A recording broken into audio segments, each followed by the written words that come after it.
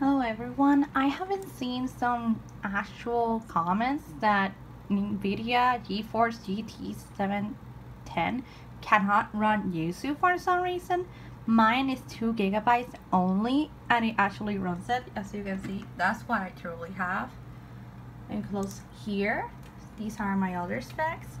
I have a 2nd generation processor, i5 2400, and its speed is right here.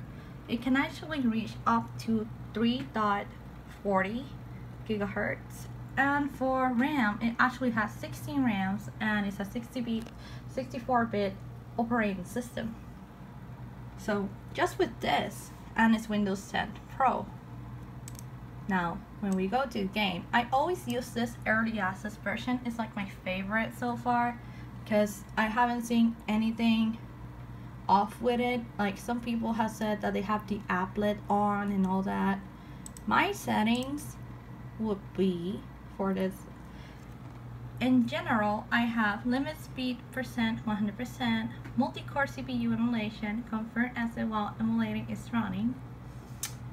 Hotkeys, I don't touch anything here. System and services, you're gonna put none. Don't let this be on, because actually this was ruining my experience before, and now I have way better frame rates. This, you won't touch it.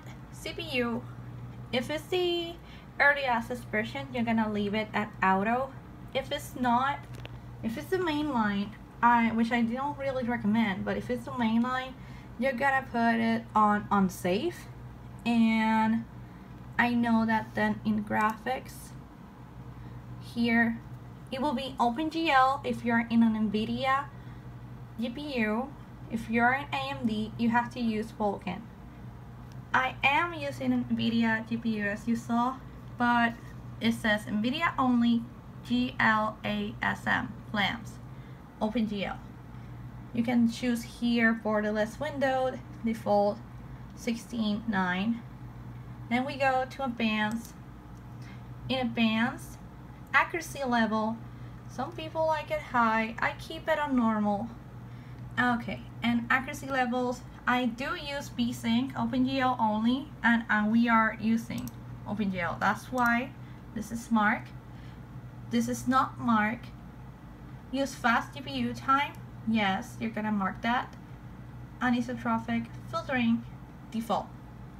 Audio, some people get better frame rates by disabling this. I never had to disable it for a long time and I keep it like that. And here, auto and auto. Volume as you choose. Controls, I use handheld for all the games so far. And for if I'm doing with 2 players on Let's Go, yeah, I do these ones, but for everything is handheld. After that, let's see what mods I actually use for Super Smash Bros. Ultimate. And the only ones I have on are 30 FPS and boot straight to menu, which you can see here. I'll link them in the description below. They are from the official site. I didn't make them, and they're pretty good. It helps a lot. I didn't change the settings. The settings are the ones I showed before, but these two, make sure they're marked. You download them and then you just have to put them here into your emulator, which are called, these are mods. And these mods will simply do is that they will help you stay without having on cap frame rates. Right now you can see how it's building shaders so quickly. This is why I recommend the early access instead of the mainline. Mainline instead is like you have to do an action that it hasn't seen before and it will make the shader. This one, if I do an action that it hasn't seen before, it actually makes more than 2 shaders at least. I saw it once doing like 64 shaders just for one action. Now here you can see that my game is already loading at, there we go, 30 frames per second. It booted to the menu. It's not actually, it booted to the menu. It's not actually showing me the intro, which is the song, Words of Light. Instead it puts me on the intro because that's what I asked it to do with the mod. It's locked on 30 FPS with the mod, 30 FPS mod. Now we're gonna go to game, smash. Here it doesn't matter what you choose really. I'm gonna choose classic. Any. I don't have to be like, I saw some people saying that you can only play in certain stages. So far I don't have to do that. I can choose any stage and it will be fine. Now as you can see I have all the characters and it doesn't slow down or anything. I did saw some slowdown, some people that did have like unlock all the characters. Here I'm gonna choose Pichu. Let's do it with 4 players so you can see that even with 4 players the frame rates will not drop.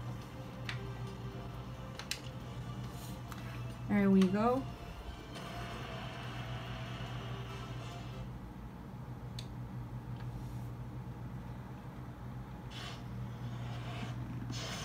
You can keep being focused on the frame rates, which are the important part of this video.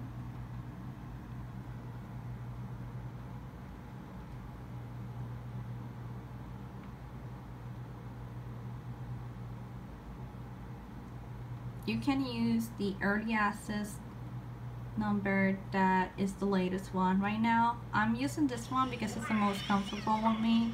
I don't like updating it too much. And as you can see, this one was the first time I saw it, so it's building shaders for it. And it's still in 30 even though it was building shaders. And it's building shaders again. And it has no problems with me playing while it's building shaders.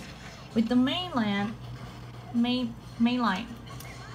Yuzu, there's a big problem. Every time it was building a shader, like it will go from 30 to around 25 to 20, and it was very annoying because when it actually loses frame rates that are lower than 30, those are very noticeable. This speed is good. I mean, I don't need to be in 60 to actually play this game. This game is very playable. And you can see that they're fighting. I'm moving just the controller because I can't hold the camera at the same time I'm recording. But as you can see, yeah, they're fighting and everything, and it's not slowing down at all, the gameplay. Now that you have seen how it is, I'm gonna stop the game. There's no glitches or anything in this early access.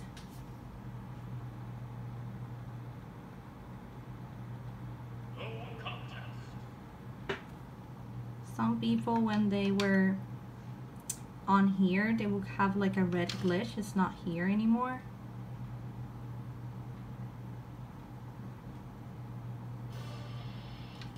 So as you can see, yeah, it's Nvidia GT 710 can actually run Yuzu perfectly.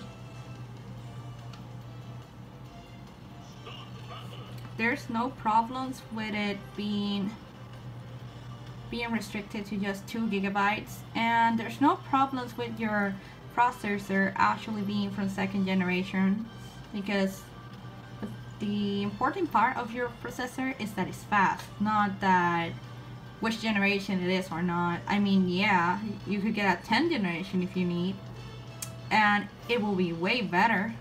But if you have a 2nd generation, there's no problem with that. 3rd generation, whatever you have, that is fine.